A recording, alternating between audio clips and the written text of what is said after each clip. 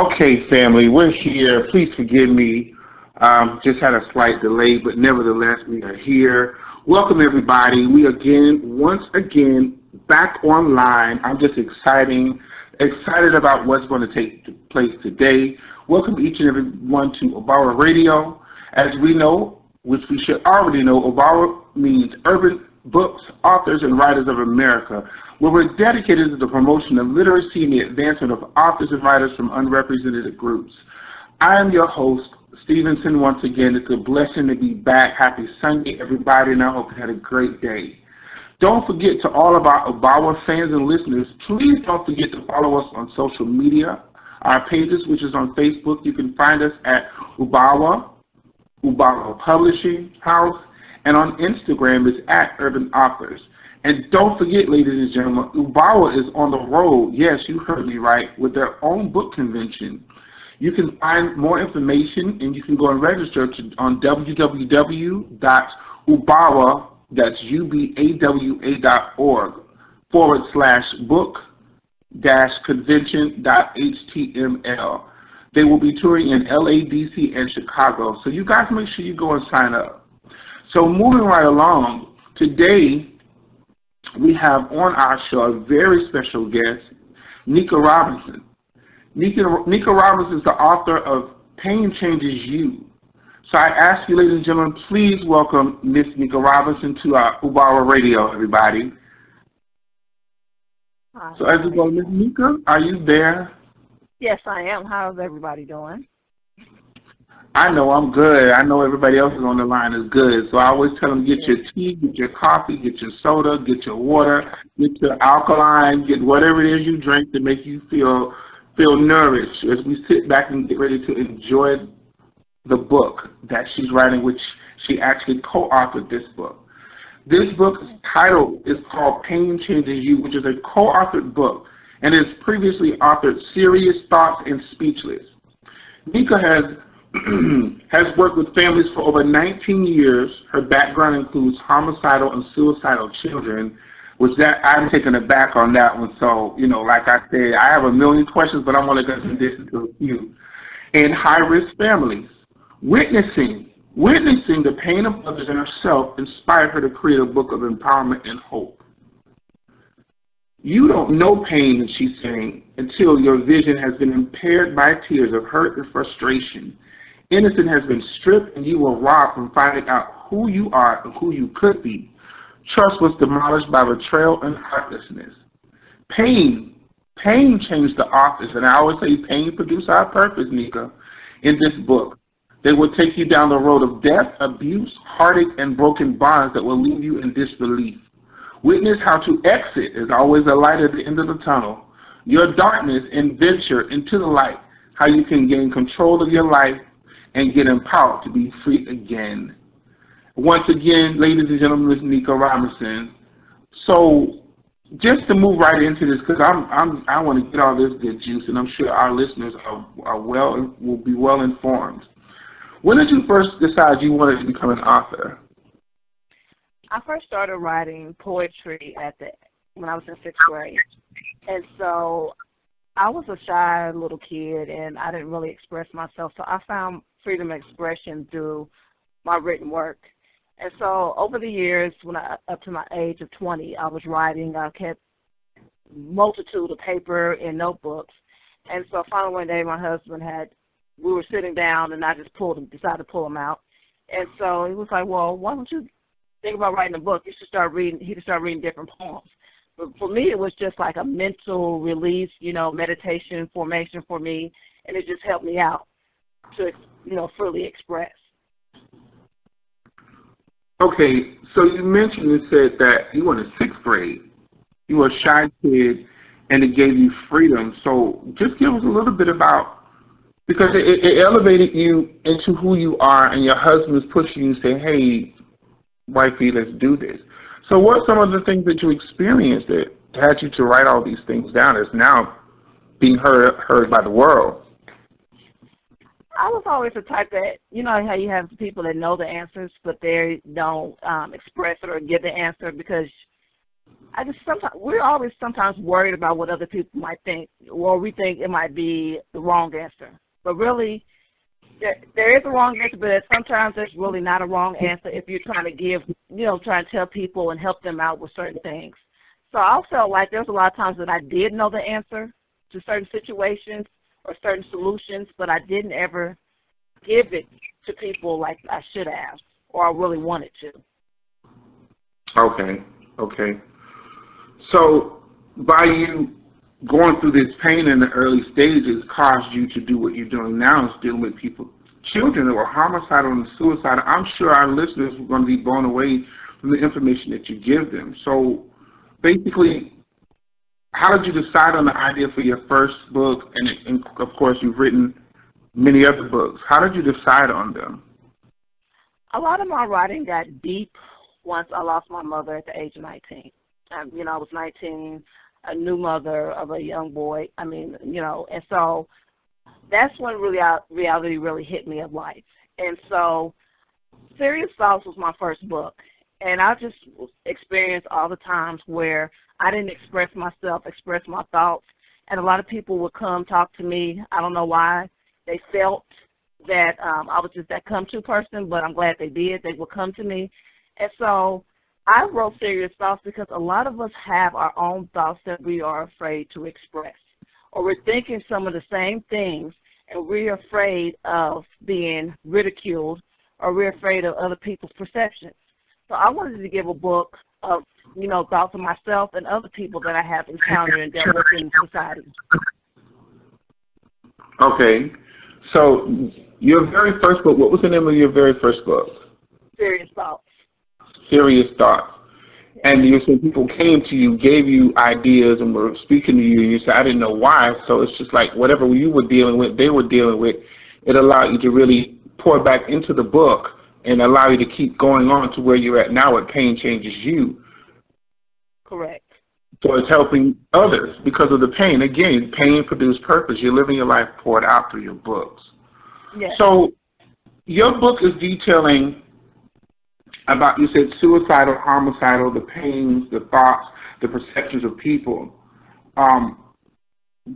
At what point did you decide to take this very serious in what you were doing, considering people were coming to you left, right, front, and back? You were dealing with issues in the sixth grade and your husband's pushing you. At what point did you really take it serious?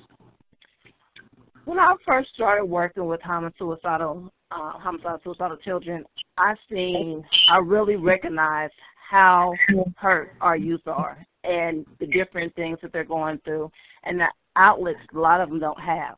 And so, we're good at criticizing or judging people, but we really don't know what they've been through. And so with me living by the belief and knowing that everybody hurts and goes through pain, instead of asking what's wrong with you, you have to ask what happened to you, because there's a lot of times that something has happened to a person in order for them to react or behave the way they behave. And so I found that out just working with these children. How can you have a 11-year-old that's trying to take their life? What has happened to them that they want to take their life at such a young age?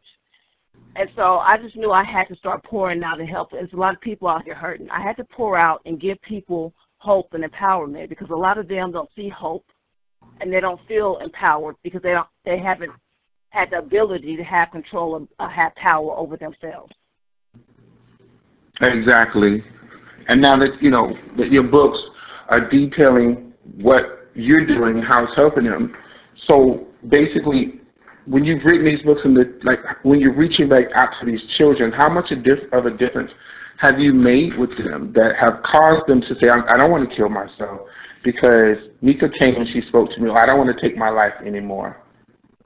Well, what they need is they need somebody to feel like they care, And so once they feel like they have somebody, at least one or two, a few people that care, even one person, because some people I run into, they don't have even one person that they feel or that actually cares about them.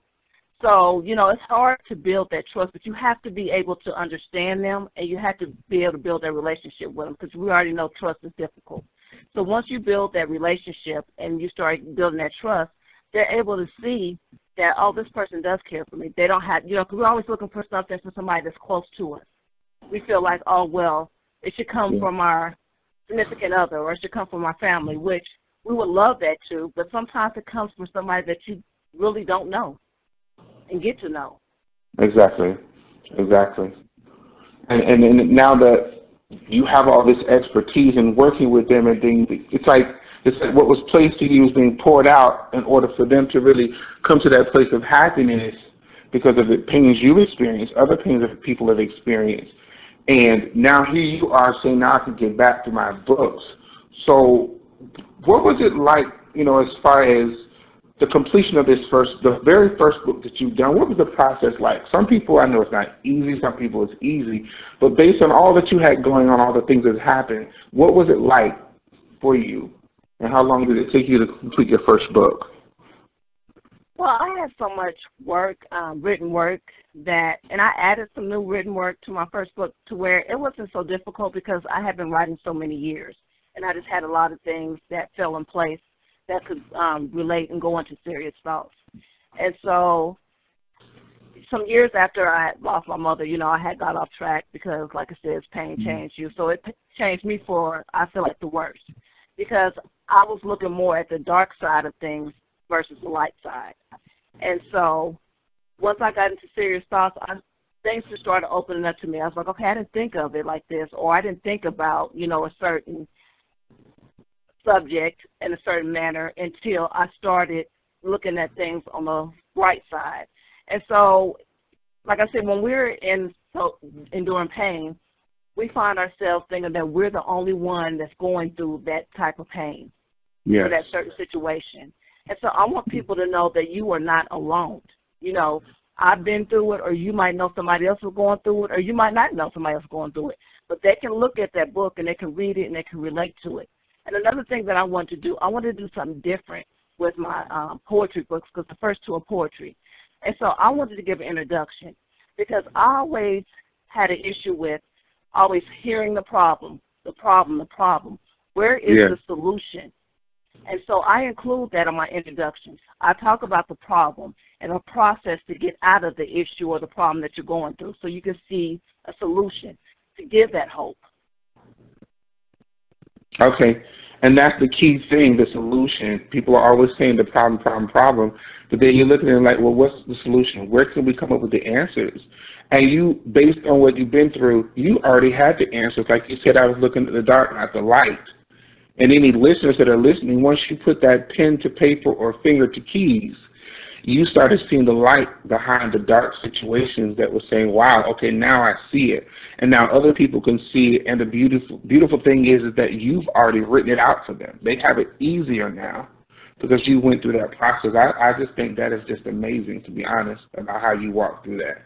Even my condolences to your mom as well. I mean, my condolences to you for the loss of your mom, because I know it wasn't even easier for you once that happened.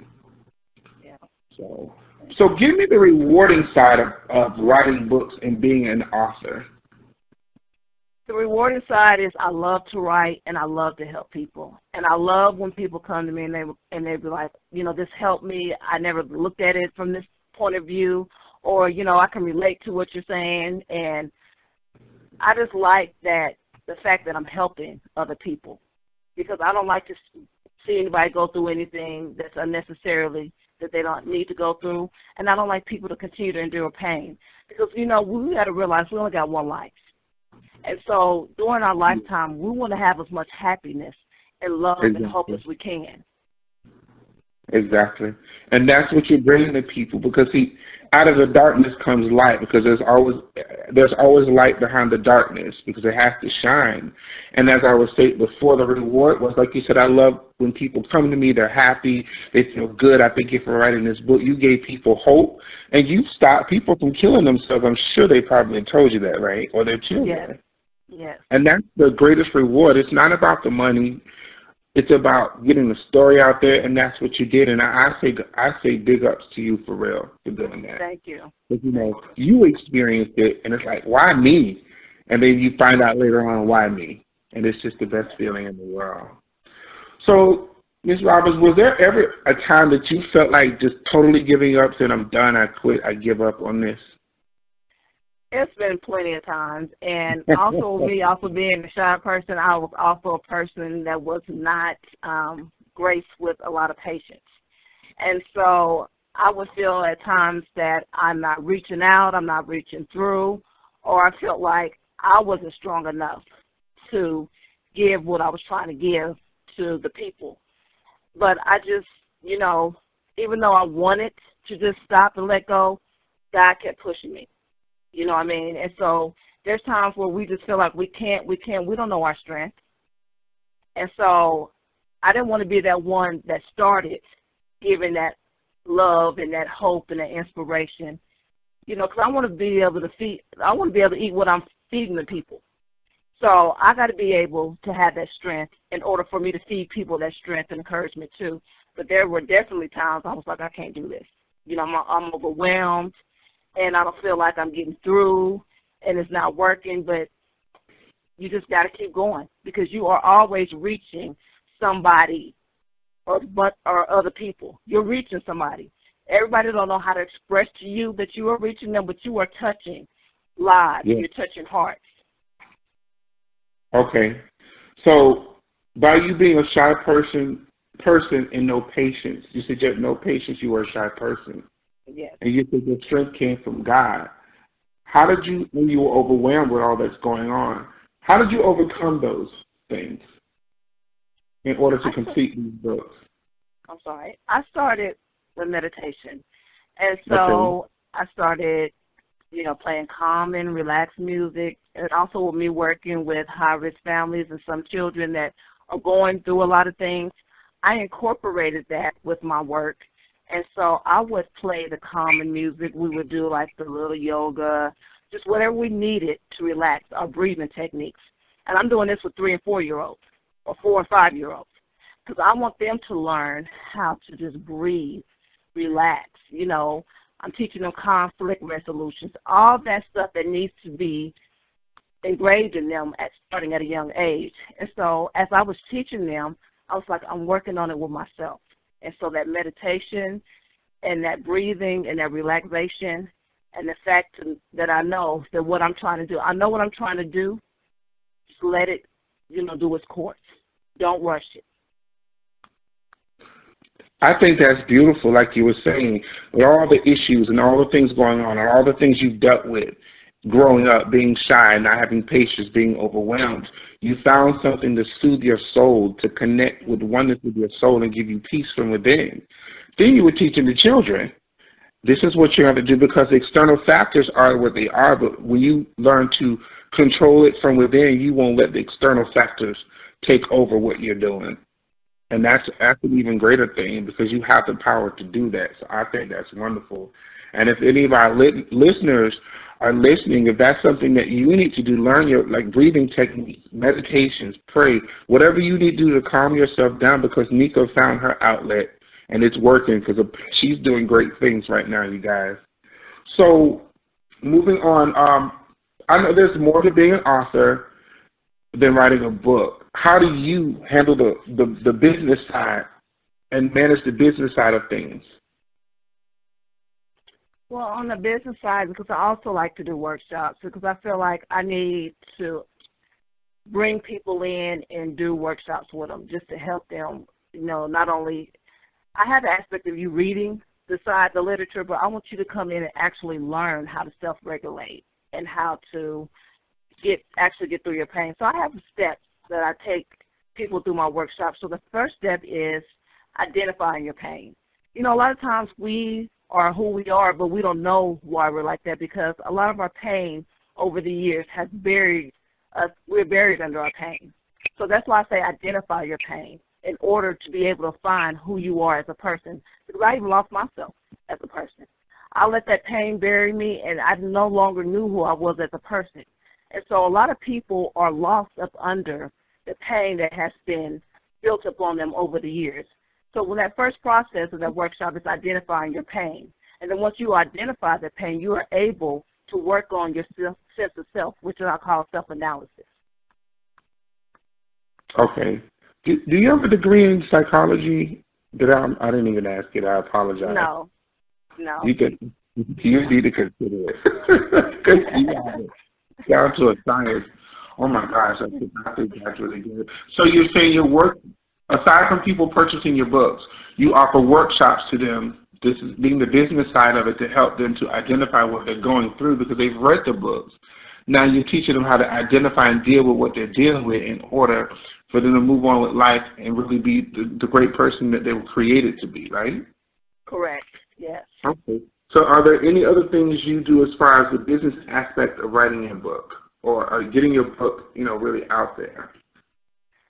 I just, not really. If I might have something like, if I have like mentoring sessions, I just get it out there, or I'll go speak at different organizations. I speak at a lot of different organizations that help people get through their issues or their problems because I just love to go and speak.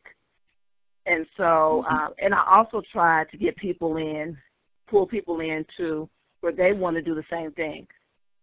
To get out of the community and help people because, like I said, we need as many people as we can to help each other.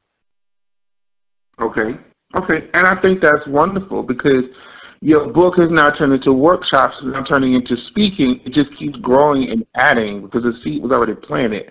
And now look what you're doing now. And any listeners just listening, the encouragement behind this is worth going through the process. It's worth coming to the end of the process, not knowing once the process is over, it's finished. Now you're utilizing that book, and it's taking you to so many different places. Again, big ups to you. I don't know if people still use that word anymore, but I'm actually honored to be talking to you about this because it also helps me too. I get helped every time I talk to one of you guys. One of the I really do. So trying to stay, because I told you I have a million questions because you're intriguing me on so many levels. So do you have an editor or do you edit your own books? I edited Serious Box and Speechless, and my Pain Changes You, my aunt edited it for me. She did. Yeah. Okay. So what was the process like with that? Was it easy for you or, because you're not a new author, you're not a novice, you're definitely an expert. Was it easier for you as you started writing more and more of your books? Yes, it became easy. I was like, okay, I have this. But I have to be truthful. With my poetry books, it was easy. So my last book, Pain Changes You, it's more of a chapter book. That became more difficult for me because I was trying to edit it in the beginning on a writer's, aspect versus a reader aspect. And so it's easier with poems because, you're speaking. This is your words, this is what you're speaking, and you know what you want to say. But it's different when you have the chapter books. So I fell into a hole of I was trying to edit based off, my vision of the poetry books versus the chapter books. And so once my aunt came in and she helped me through that process, I understood more where I was failing at in that editing process. So it's going to be, it's going to be take another chapter book for me to really kind of, grow into the concept of editing chapter books versus the poetry books. Okay, well, it's a learning process, but it's worth it. Now, I looked at your cover. There's this beautiful dark sister on the cover with one tear rolling down her face. Mm-hmm. When I look at the cover, it's simple, but it's powerful at the same time. Because we know tears can be joy or sadness, but you can see the expression in her eyes and her face that it's like sadness, but it's also showing that it's quiet, but it's also inside she's raging. That's what I felt when I looked at it. I mean, I could also write some of your stuff. Write it out. Write a commercial for you. Because when I looked at it, I was like, that's a powerful statement. But one little tear. And we've seen people in chaos and devastation and wars. They're covered in dust, dirt, whatever. And you see the tears, but you don't know really what's going on in the inside. So who actually came up with that idea? Who created that amazing cover? I came up with the idea because I feel like the cover needs to really, I want people to feel. I'm having an issue with, I like the title and the cover just to go right together, and I wanted to pull you right in.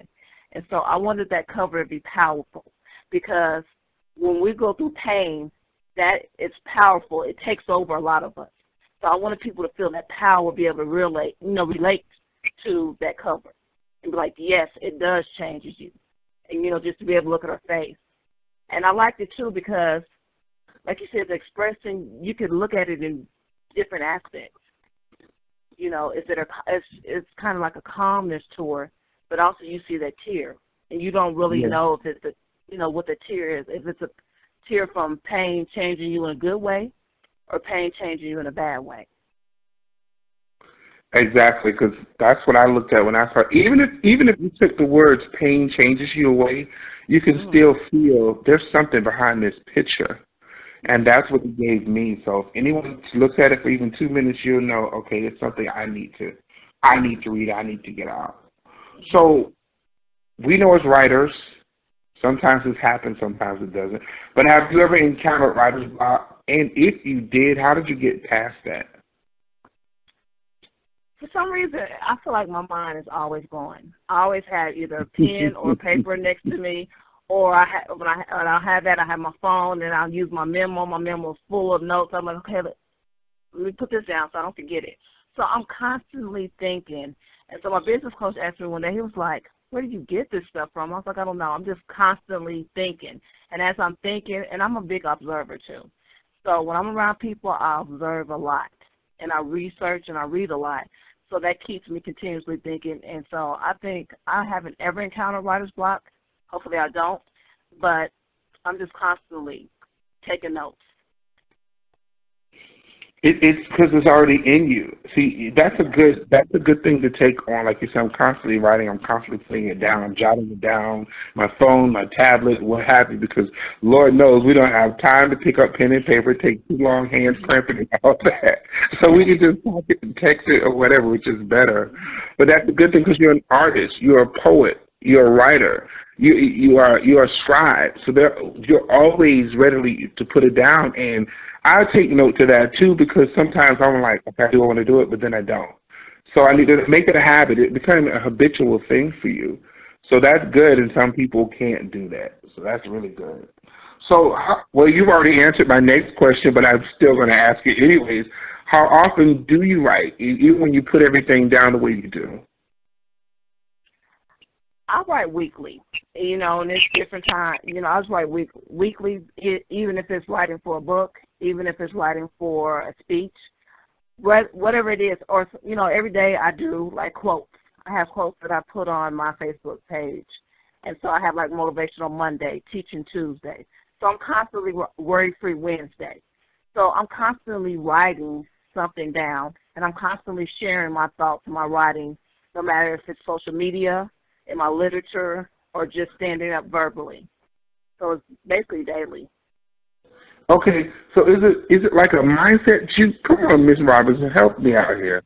Me and the listener, because they're listening. Is there a certain mindset that you get in? Because there's so many things going on with life and living and children and babies and stoplights and bosses and all that stuff. Is there a mindset that you get in order to just keep doing it every day? Well, what it is so I'm up early in the morning anyway. So I feel like, a lot of people wake up and we don't know what mood we're waking up in. We don't know what's going on in other homes. So I want to be an inspiration and a motivation to whoever might be able to see it. So I get up in the morning and I pray and I think of what can touch somebody today or multiple people today. And so I do it early in the morning. It might be 5 o'clock, 4 o'clock in the morning. I'm putting out the inspiration, motivation. And so one of my coworkers, which is also one of my co-authors, she was like, where do you be getting this stuff from? She's like, I feel like we didn't talk, but we ain't really talked. She was like, I feel like a lot of it before me. And I was like, something just touched my heart. And I feel like I just put it out there. And what gets me, I don't pre-plan a lot of it. It just comes to me that morning. Most of it. Okay. I already downloaded. Yes. It's down. It's like a computer. Excuse us while we reboot and update the computer. You're being updated every night. I love that. You sought out. You asked, and it was put in you. It came to you. So this is what I need you to put out today. This is what I need you to write today. So tell us about, if you had one, tell us about your last book signing and how was the experience for you? My last book signing was, it was good because it was me, my co-authors, and so it was an emotional book signing. And so people, you touch people in ways. You know, sometimes you go to something and you think, oh, they're just going to talk a little bit about a book, something simple. I had a workshop / book signing. So I had an uplift and empowerment workshop amongst the book signing in order to give people what they need. You know, I'm going to give you some verbal love, and then also I'm going to give you some love out of that literature that you're getting and taking home with you today. Okay. I think that's great. I do have a question about that, though. You say at a workshop / book signing. Did you have professionals in the realm of dealing with children, you know, victim advocate, abuse, and whatnot? Have you had those type of people to come to you and ask you for advice and have read your books, aside from just, you know, the everyday people? Have you had people like that come to you? I've had a few people come to me, and so I have people that have dealt with and still dealing with a lot of things, even from childhood, but they're adults. And they come to me and ask me, you know, how should they handle a situation and how should they get through it. And I think a lot of people are comfortable with me because I am not the person that's quick to judge. For example, there's people that said they have been molested by a family member, but they're still dealing with the family member. And, you know, most people are like, how can you, and, you know, and all that.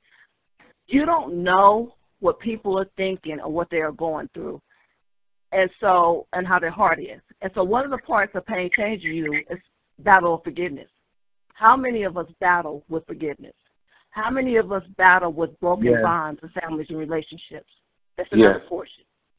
So, you know, I feel like people are more comfortable because not only, even in my book, Speechless, I wrote from the realms of the minds of the people, the minds of the abused. You know, how many people can you step into their mind frame just by talking to them? I talk to the abused. I talk to the people who get a thrill out of causing pain and heartache. So I have stepped into the minds of the people, and I have, you know, spit out what they feel and how they feel in order for you to understand them. So that's why I call it Speechless, because you are getting into the minds of the people that you have not ever understood. And probably some people never will. So I kind of got off sidetrack of the question, but my thing is, a lot of people come to me, even the hurt ones, even the ones that's hurting. You know, they come to me because they know I'm going to come back to them with some understanding and love and non-judgmental. Exactly. And I just want to piggyback on that because I think it's great. I hear the passion in you. I've experienced some hurt in you too. But I hear the passion in you. And the beautiful thing is, like I asked earlier, did you have a degree in psychology or whatnot? You said no. The beautiful thing is about your books and what you have written, people can come to you because you're relatable. You have a passion for the minds of people. And your book sign is literally turned into counseling sessions. And I just think that's great because that's another area that you will tap into or are tapping into because it's more than just, oh, here it is, sign my book, it's $25, take a picture, and have a nice day. No, you're making it interactive for the people. And then they're turning around wanting to hear from you because I need to meet the author of this book. No, I don't need another pill. I don't need a counseling session. This is my medication. This is my Prozac. This is my Zoloft. This is my whatever they're giving out today. And I'm not knocking the psychology industry. I'm not knocking anybody that's out there in counseling because you are needed. You are very valuable to people. But I just think it's great. That's just something else that from that book signing has now turned into a workshop, has now turned into counseling. Great job.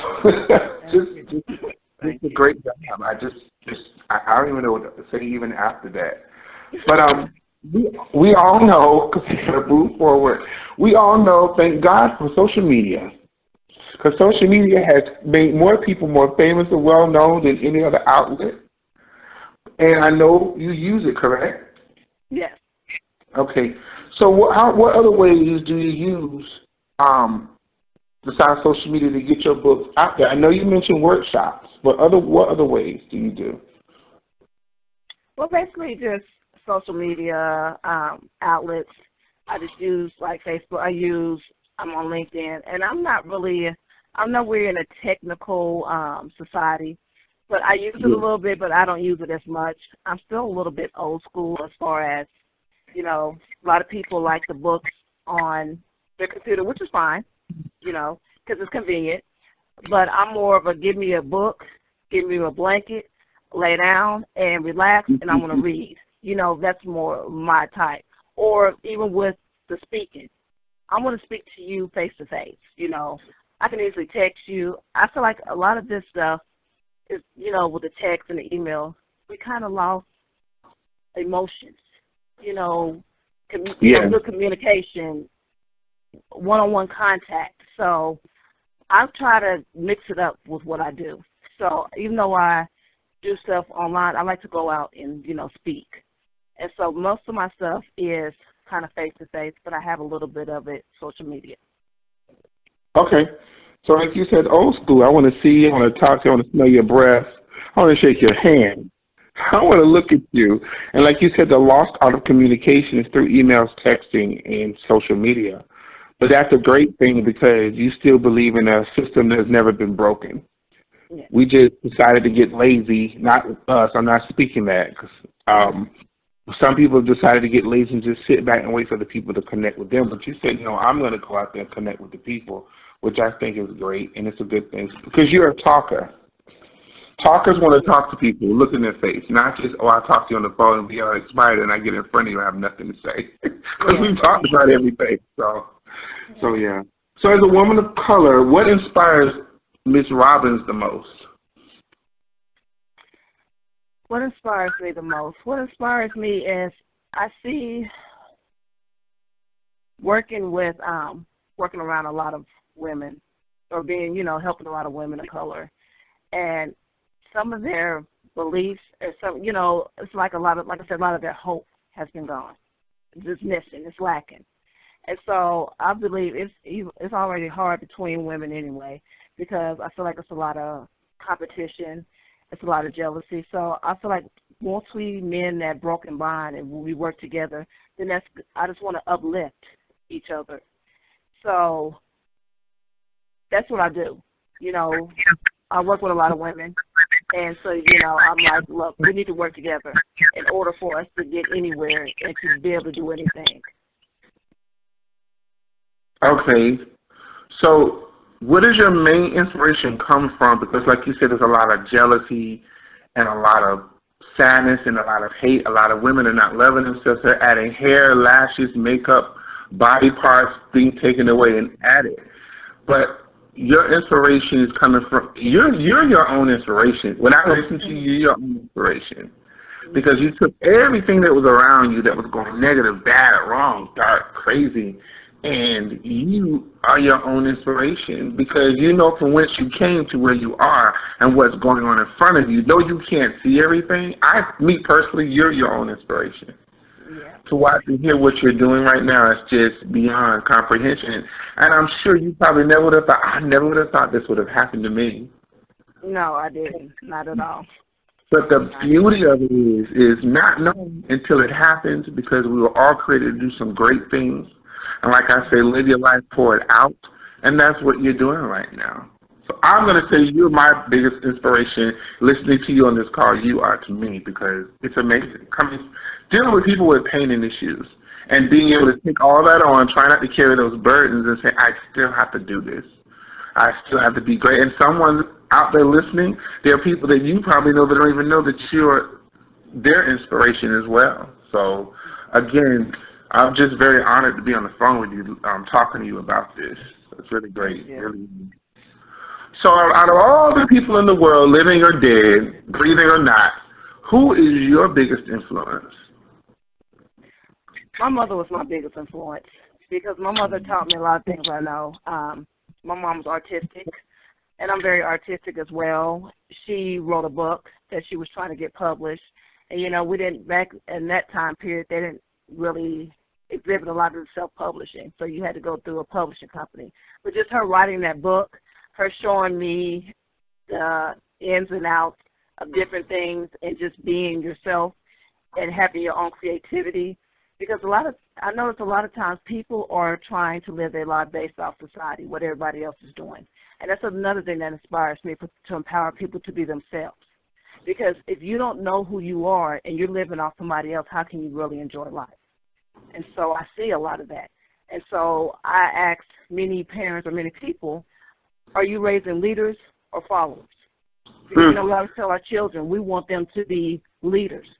But what are we teaching them? Are you teaching them how to research, how to have their own mind, think for themselves? Are you teaching them they could be a boss instead of leaving out of the educational system and look for a boss? What are we really teaching them? Are we teaching them to be leaders? While we want them to be leaders, or we're teaching them to be followers? Your mother was teaching you like this? Yeah. My gosh. Well, I'm sorry. When did she pass away? She passed away in 2000. Okay, mine was 2004. I mean, that's just the great influence that she passed the torch on to you. And you said that she wrote a book as well. Did you or did she ever get a chance to publish that book? Because I know you said self-publishing wasn't out. Did you ever publish it, or are you going to publish the book? I never published it, and I haven't really decided. I decided more to open up an empowering school for, children through her name. So I haven't really thought the concept of the book, which it would be nice because it's a children's book, but, I never know what. But the beautiful thing is she passed the torch on to you. Now you're going to, because she impacted your life. Now I'm going to name a center after her, and also because of the things that were in her flow into you, you're now carrying it on the name and going to do what she was doing. But now it's on you. It's on you, daughter. It's on you. See, like you said, are you raising problems or are you raising leaders? She raised you as a leader.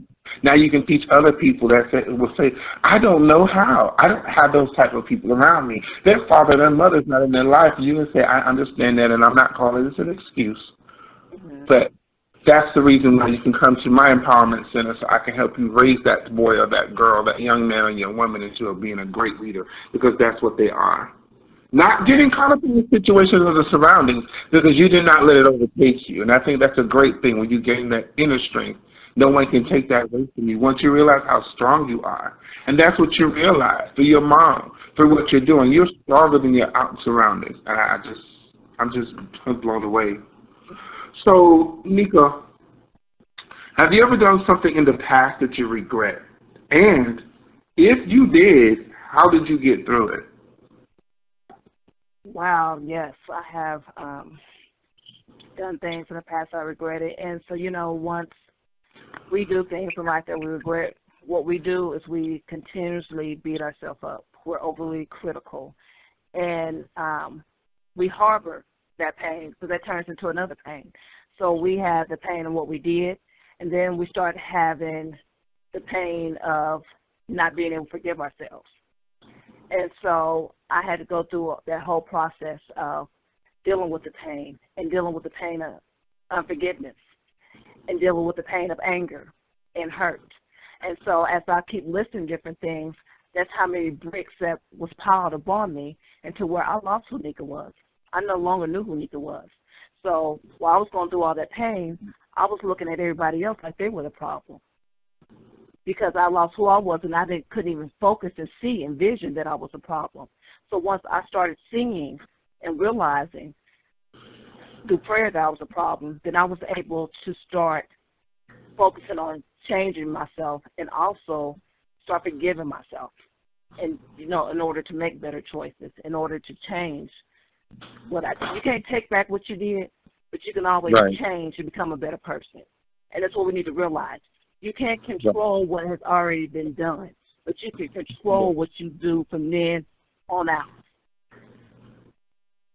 Okay.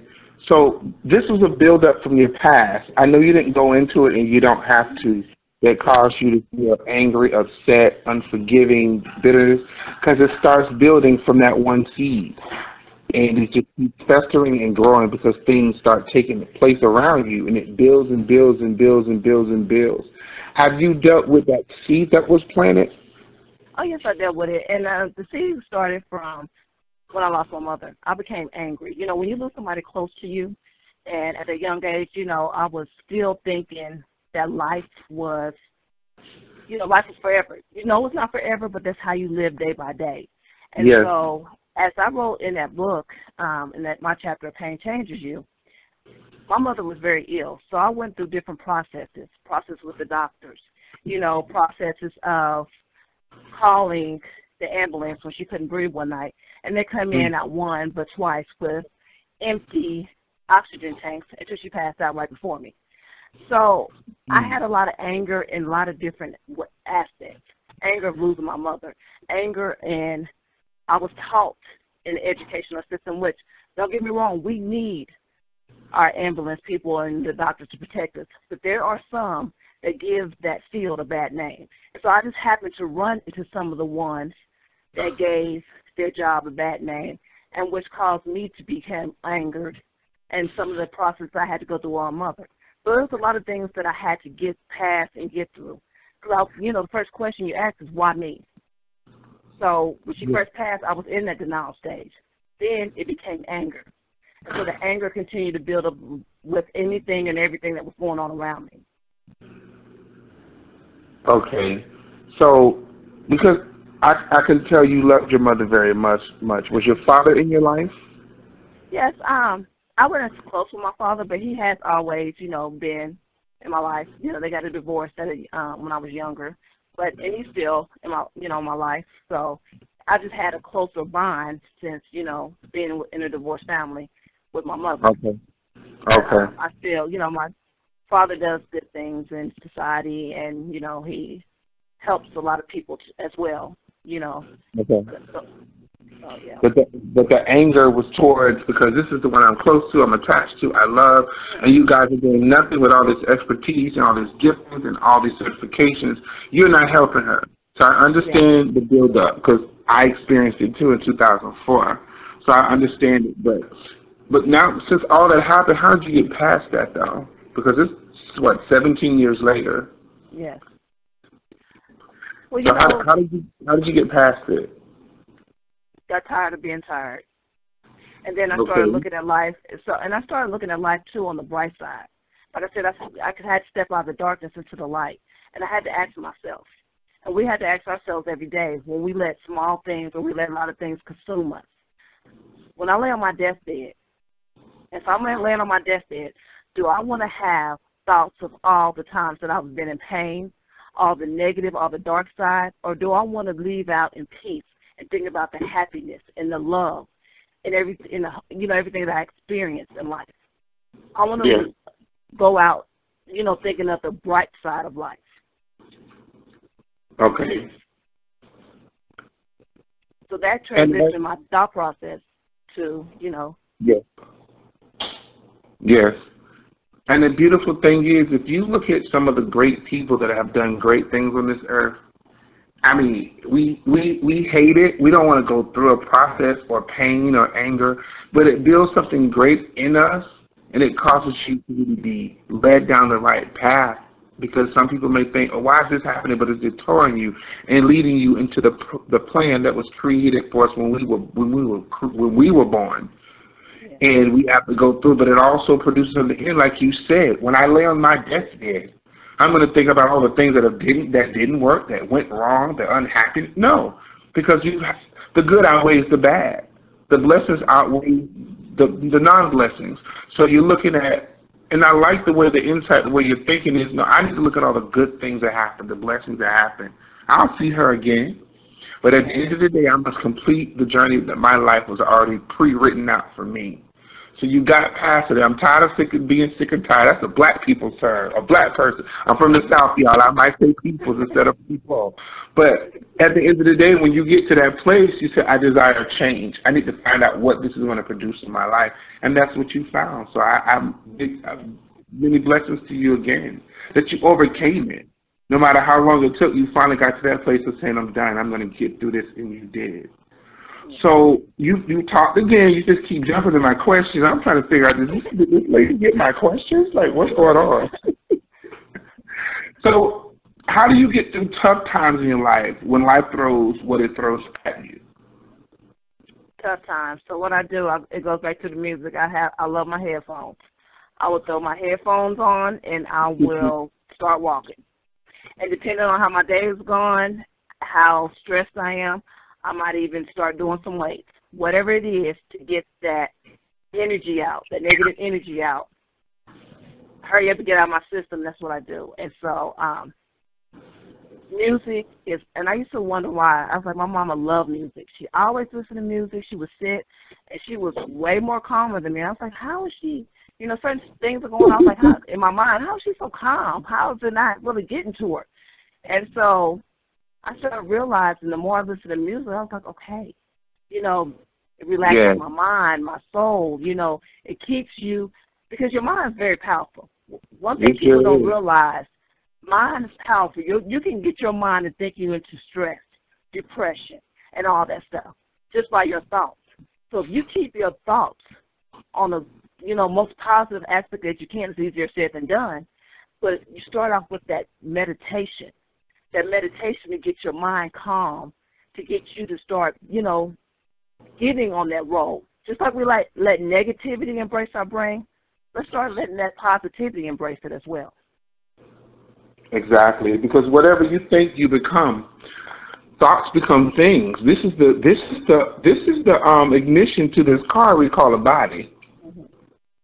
And like you said, music. I'm sure you've heard this before. Where it says music soothes the savage beast. Mm-hmm. They play it for animals when they're enraged. They put it on, and the next thing you know, they are out like a light. That calms our minds. Your mind registers what you're putting in your ears and in your heart. That's when you get to that place of not allowing it. And like you said, I work out, I meditate, I pray. I do things to get that negativity away from me because I know when it's coming, something good must be getting ready to happen. Something major. This wouldn't be coming at me like this. That's how I think sometimes. I don't know if you do. Yeah. But, you feel me? Yes, artists, that something's going to happen big. So you have to learn how to keep that out of your atmosphere. Keep it out of your soul, out of your psyche, because if you don't, you'll get caught up in it, and the next thing you know, nothing's getting done. Nothing at all. So, oh boy, we're almost to the end of this year. We only have like a couple of weeks left. Next thing you know, because they're running Halloween, Thanksgiving, and Christmas all together in the stores. Is it already December 25th? So, since we're almost at the end, what is your one goal that you want to accomplish for yourself in 2017? And I might as well go ahead and add 2018 because it's almost here. Well, my one goal that I want to accomplish is I want to get together a workshop, and I'm calling it Boss, because the reason why I want to call it Boss is because I feel like everybody needs to be a boss over themselves, and what it stands for is being over someone special. We have to know that we are special. We have to be able to love who we are before we can love anybody else.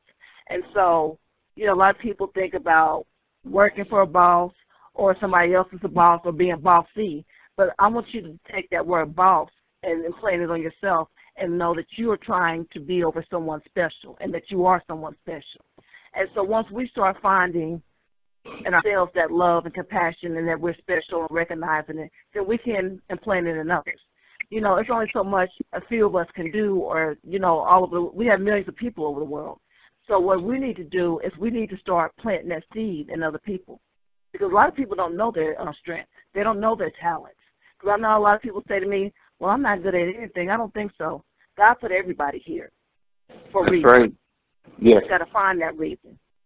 And so knowing that you are someone special and that you have control over yourself. Because a lot of people feel like they have no control, and some don't have any control. But once we tell people and let people know that you got that power and control over yourself, and you got that power and control to help build somebody else, then we will start having more people that are leading versus following. And so that's what I want to get done before 2017 go out. I want to get that workshop going, that here are some people, stand up, because you were someone special. Yes. You made me stand up. I'm sitting here pacing the floor listening to you right now because I love it because you say being over someone special. And even as you're talking, I'm just envisioning our entire conversation when I go back from the beginning to where we are now, that you're basically telling people, look what I've been through. Well, look what I've experienced. I've talked to you about what I went through from 6th grade on up. Everything you've been through, every person you experienced, encountered, talked to, counseled, prayed for, uplifted, encouraged, your book signings and everything, it all started because whatever you went through growing up, you're now going to give back to the people.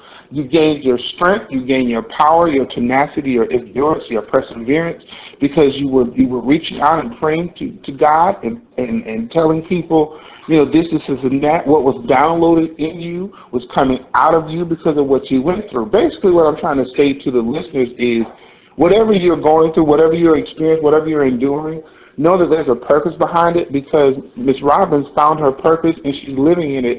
She's writing the books. She's doing the speeches. She's doing the workshops.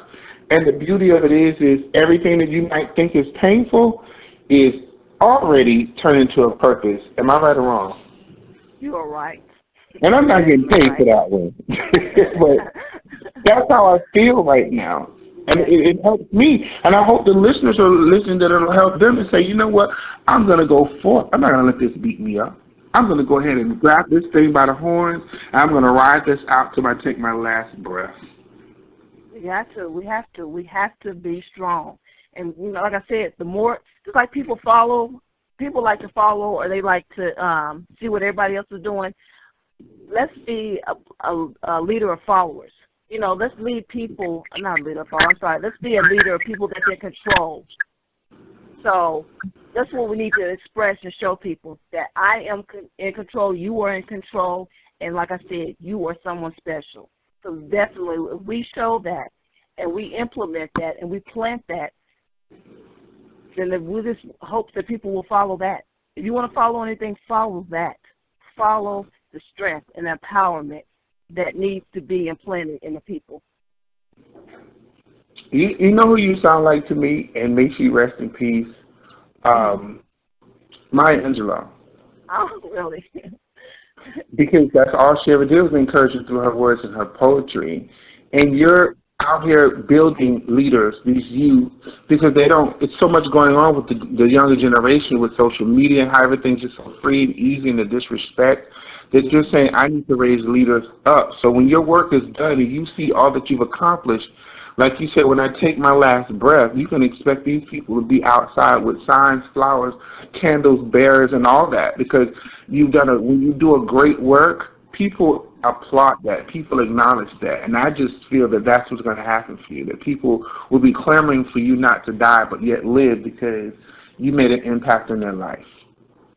You're making an impact, and you're going to make a greater impact on that. I really believe that in my heart. I can't wait to see it happen. So what does Kneika have planned next that's, in the works or soon to come out? We know the workshop. That's going to happen. I believe you're going to get that thing done before the end of this month, that it'll be out. But what else do you have planned next? Well, as I was talking earlier a little bit, I want to get a school started, and I'm getting a business started. I want to launch my business called Empowering Minds Incorporated, and I also want to get my early learning educational school started. And also what I wanted to do is because people don't know how important it is from birth to 5 years to help children grow.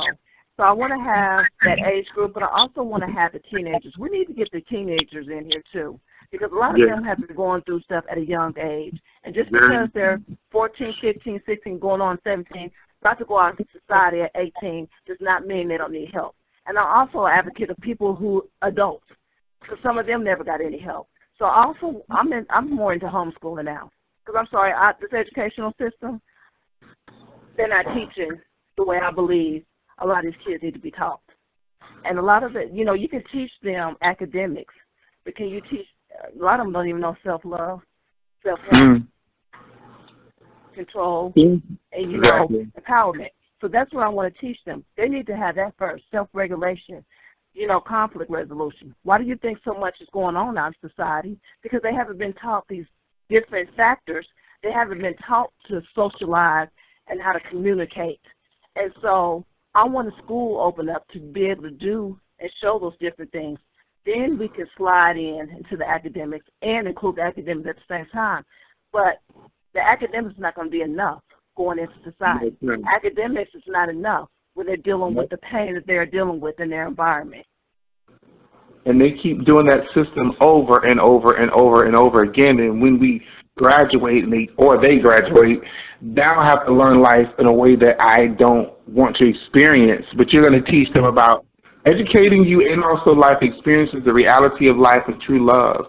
And I hope and pray you implement what you're doing, and I hope and pray that the parents or whomever are raising these kids, that you will put together a program. I can't tell you what to do that's going to teach these parents how to love themselves and love these children, because they're going to need it.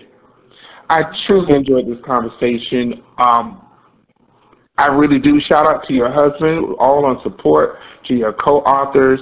Shout out to those that have supported you from beginning to now and to the end.